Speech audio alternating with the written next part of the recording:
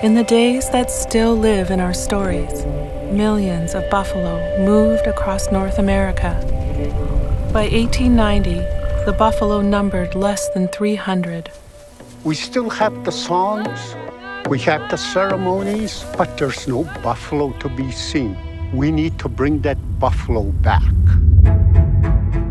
Buffalo is our relative, the one we learn from, the one that cares for us. The buffalo were our original teachers, and what happened in colonization is someone took this big cup and spread those teachings out, and we have to go around and pick them up. It's an uphill job. We will need partners. The nations, we all need to help each other. Our goal is to put them on federal lands, national parks, reserves. The vision was always that we would release them to be free roaming. They should never be fenced.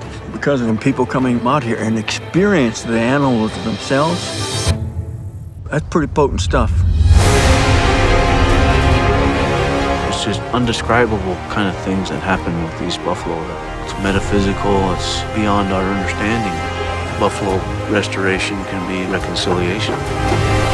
When we reintroduce buffalo back into the environment, what happens is the revitalization of that ecosystem. Buffalo become climate change fighters.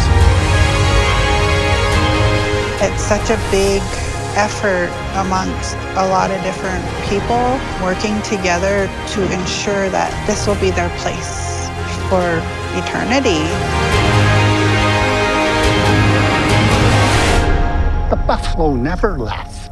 It's us, humans, that have to come back to the relationship with the buffalo.